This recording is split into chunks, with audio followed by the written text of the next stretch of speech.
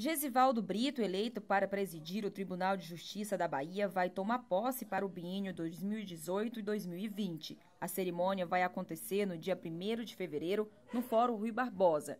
Em visita ao presidente da ALBA, ele entregou o convite ao chefe do Legislativo e falou das expectativas para assumir o cargo. Entendo que a administração é continuidade, né?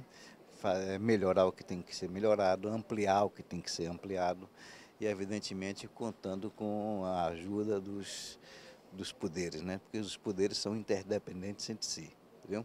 Essa união dos poderes, entendeu? Que faz com que o tribunal tenha êxito na sua missão. O presidente Angelo Coronel agradeceu o convite e falou sobre a importância de manter o clima de harmonia entre os dois poderes. Eu me sinto lisonjeado, o Poder Legislativo como um todo, de receber aqui a visita do nosso futuro presidente, já eleito, Desembargador Gesivaldo Britto, que com certeza, pelas suas boas intenções, vai fazer um grande trabalho à frente do tribunal.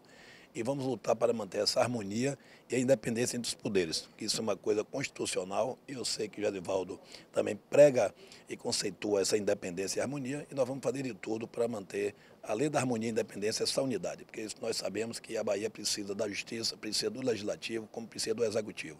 E se todos estiverem irmanados e unidos, quem vai ganhar com isso é a sociedade baiana.